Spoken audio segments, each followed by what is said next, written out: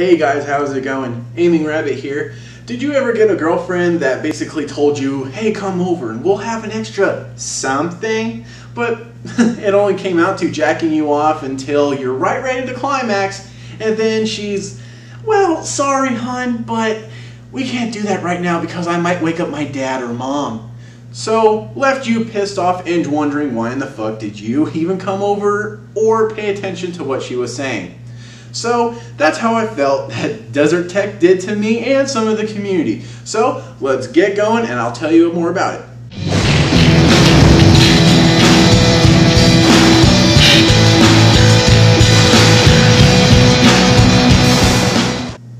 Okay you guys, I know some of you guys are really big fanboys of Desert Tech and you're not going to agree with what I'm going to say, but you got to realize this is just my opinion. I'm not doing through that the whole spectrum of what everyone thinks what Desert Tech is. This is my opinion, so I don't want you guys to be coming out and doing this.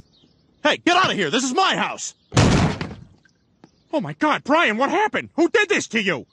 Did you do this, you son of a bitch?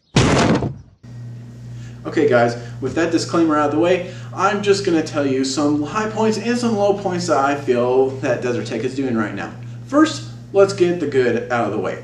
Yes, Desert Tech is a great company. They make high quality products. They do bullpup designs, like their Covert SRS system, which I personally want to own and I think is badass. As you can see, it is a very unique and different modular system. You can change out the barrels to fit your needs on what kind of caliber you want to use for that day, which is great.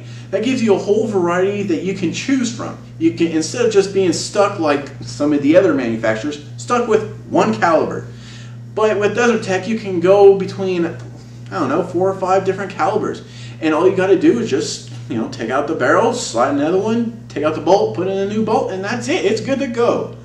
Now, when Desert Tech first introduced their MDR system, their microdynamic rifle, I thought it was great. It looked like it was a space-age gun, and most especially, it takes PMags. I love it when a new rifle system takes PMags. And yes, it's a multi-caliber system. They can do 6.8 millimeter, they can do 7.62 times 39 or the AK round, 5.56, 300 blackout, and of course, my favorite, the 7.62 times 51 or 308 Winchester, which I am totally and personally am a fan of because it just has that knocking down power, and most importantly, I can hunt with it. I mean, yeah, you can hunt with 5.56 and 300 blackout and 7.62, but I personally like that round because it has the range and, well, it'll take down a fucker. The thing that I love about the MDR is it takes from its predecessor, the AR-15, as you guys can clearly see. Yes, this is a Daniel Defense SBR V4 11.5 inch barrel, and well, I always wanted to own a short barrel rifle. This is mainly for home defense use. I'm not really going to take this out and hunt with it. Granted, it'll be interesting, but this is just a fun gun and home defense like I said before. Now, the thing that the MDR gets right is, as you notice with every AR-15, the charging handle is located on the back. Yeah, that's great, but the only problem is, if I want to, hold it or lock it in place, I first got to pull the charging handle back, then I got to take my opposite hand, put it on the button right here, on the side of the rifle, and lock it in place. Basically, I got to take my hand off the rifle for that to happen. Now, with the MDR, all you have to do is it has a H&K style MP5 type charging handle, which is great. All you do is you hold it in place, it's on the side of the rifle, you're going to grab it, pull the charging handle back, lock it into place, and if you want it to release, all you do is slap it down, which is great. I really do appreciate that because I love the MP5 style, and most importantly, it's a badass system, and I like how that charging handle, how you just slap it. But the thing that I love about Desert Tech is they're like, the AR-15 is great, but we're just gonna get rid of it because we want to do something new, different, and more innovative. It's gonna have multi-caliber, which is great. That AR-15 doesn't. It only shoots 5.56. oh, but Matt, you can just change the upper half and you can get a 300 blackout. Well, 300 blackout's like a 308. If I want to shoot a 308 type caliber, I'm going to use a 308 caliber. 300 blackout is the same price as the 308 or the 7.62 times 51. Also, the best part is that MDR is going to be the same size as that rifle, which is great. That means I don't have to pay a $200 tax stamp. It's going to have a 16-inch barrel. It's going to be as low and compact as that SBR that I just showed you. But I don't have to go to the ATF and say, please give me permission to go and have this rifle. I can just pick it up out of the store and walk right out with it as soon as I do an FBI background check.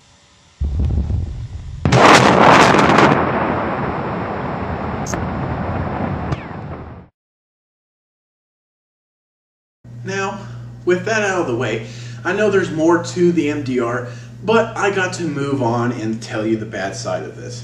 Now, the one thing I find particularly annoying, Desert Tech, is when you do this goddamn fucking shit. You build up the hype. Oh, hey, where's the MDR? Oh, it's gonna be here. Look, we're gonna give you information. ID 2015, which was Independence Day 2015. A lot of people were excited. I was on there, I know, I was like, I hope you guys give me something good to go with. I hope there's like a cool video or the pricing or something when the release date is gonna happen. But no, all we get is them showing off another 4 types of MDRs that they're going to put towards the market. And why in the fuck did you guys land on 19-inch barrel? What, you guys were in a business decision and you're going, well, we don't know if we could go with an 18-inch barrel or if we should go to a 20-inch barrel. Honestly, just give us the extra inch. All right, I know us guys really appreciate length, if you get what I'm talking about. So just give us the extra inch and give us a 20-inch barrel, okay? I don't know why you landed on 19. Maybe you guys were just, fighting back and forth and you just landed on 19 because you wanted to make both sides happy. I don't get why you did that. I don't know, it was a business decision. I wish you would have stated that a little more clearly on why the fuck you did that. You just show us a picture, here it is. And another thing, why in the fuck is the MDR, the regular model, shows at 16-inch barrel, it's at 27 inches overall length. But then you go down to the 19-inch barrel with a whopping length of 27 inches. I'm sorry, but I think you guys need to go back to school and realize that's not correct. And the measurement system doesn't work like that. You don't add on a longer barrel and, I think it's going to be the same length. No, it isn't. Okay, guys, it's not going to be the same length. So, that's over. Also, I cannot stand when you guys are telling us, oh, you want this rifle. Oh, you want it. Oh, we're just showing you how good it is. Yeah, you like that, don't you? Oh, but we're not going to give too much away, so we're going to back off of it a bit. Just like I said in the beginning, they feel like it's a girlfriend that's called you over, showed you what you want through like a phone or the internet, just as she's getting you ready, you're about to come, then all of a sudden she's like, you know what, no, my dad might wake up, my mom might be there. So it kind of pisses me off when you did not give me further information. Now, I know that there are on some websites like Optics Planet and some other ones like I know there's a sporting website that I'll put in the link down below where you can pre-order your MDR. Now those prices, I believe for the 5.56 it's $1,900 or no, it's $2,100 and the 308 version is $2,400, which I'm like, okay, I can live with that. I understand. I can live with that price. But when you guys showed me this update and you're showing, oh, we're doing a 22 LR, now we're doing a 9mm, now we're showing a 19-inch barrel, now we're doing a suppressor. All I hear is, which in turn says, hey, I want more money. So that $2,400 price point, well, we're just going to raise it up a bit because it's so unique. Okay, guys, I don't know why you're going to do that. I just know you guys are going to raise the price because of that. look, most people are going to base their purchase off of the price. Yes, it's a great system. Yes, it's unique. Yes, it can take multi-caliber. But what I hear is when you say it's multi-caliber, I hear, you want a new, it has a built-in suppressor? Oh wait, it takes, it's a bullpup design and it's light? So how I feel, you guys are going to gouge us out. It's going to become a $3,000 rifle. I'm sorry, but if it's that much, I'm going to probably turn and buy the Scar. That's $2,500. It's a battle-tested and battle-proven weapon system that I would personally own. $2,500 compared to $3,000. You know, I know some of you fanboys are going to be like, well, they make great products. It's going to have like a 1 MOA inch, and for accuracy, it can hit out to 1,000 yards. It can do all this stuff. You're going to defend the fuck out of Desert Tech. But here's the problem. Where's the proof? Where's the videos? Where's them taking it out into the range? They say that they shoot 30,000 rounds a day out of it. Where's the videos? Yes, there are videos of them shooting a 3-round burst or full auto, but they're not showing me the accuracy. They're not showing me why in the fuck I should keep it. And plus, I'm a civilian. I'm not going to buy full auto. I wish I could, but it ain't going to happen.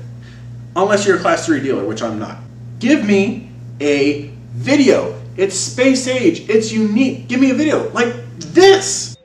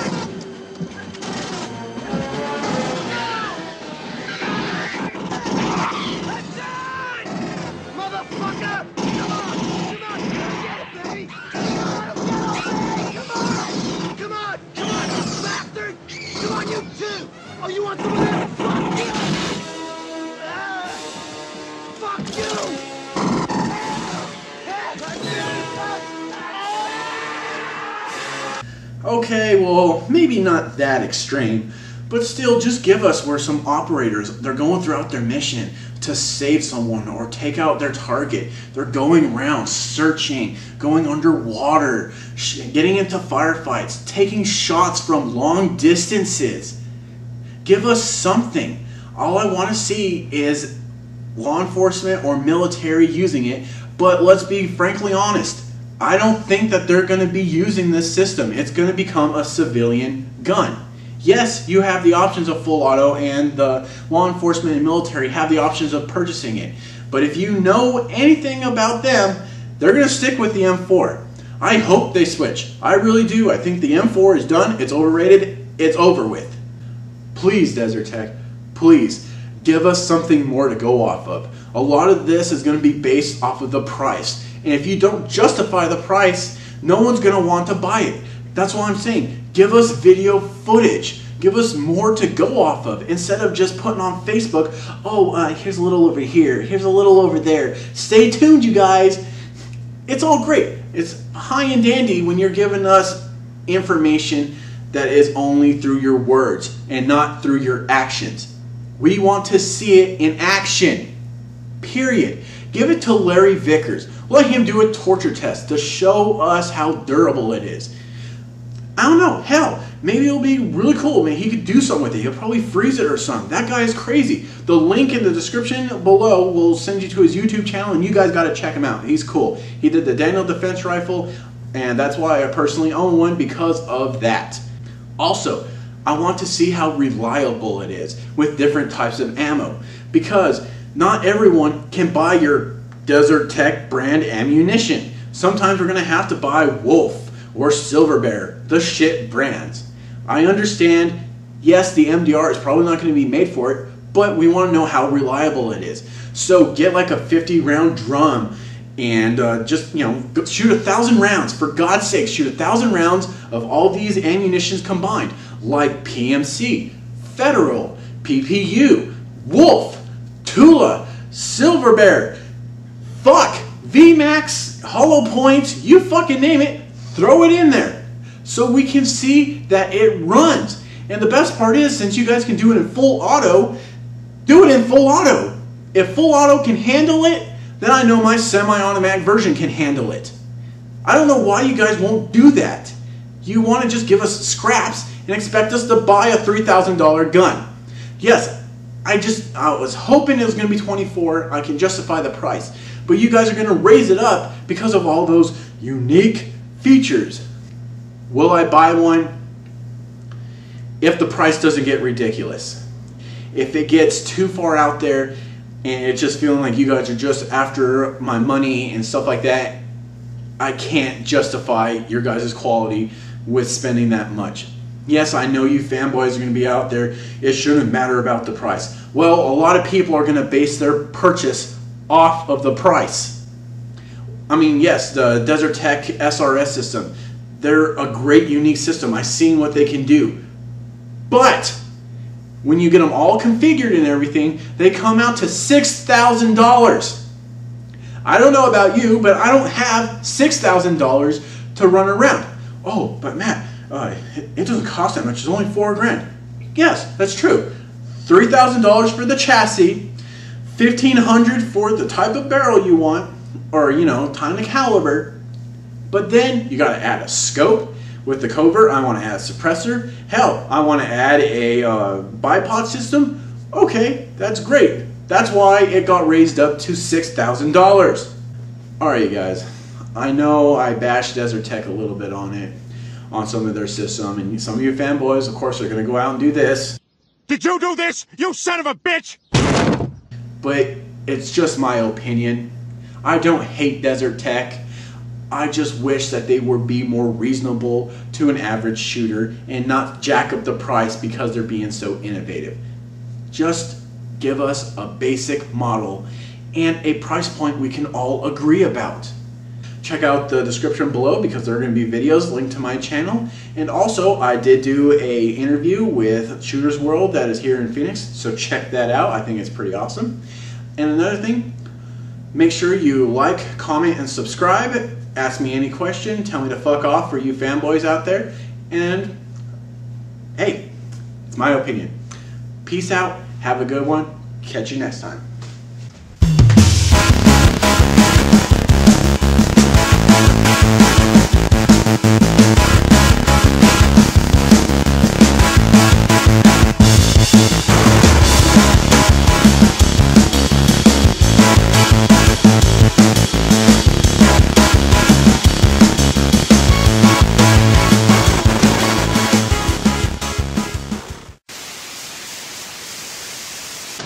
We're a team, and there's nothing to worry about.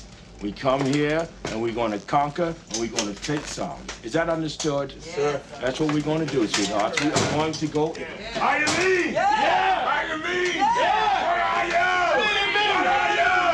Hudson! Get on the ready line, Marine! Get something to die!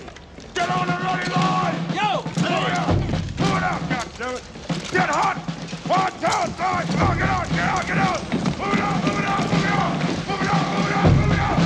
1, 2, 3, 4, 5, 5, 5! Absolutely badasses! I'm ready, man. Ready to get it on. Go! Ready, man. Check it out. I am the ultimate badass. State of the badass art. You do not want to fuck with me. Check it out. Me and my squad of ultimate badasses will protect you. Check it out.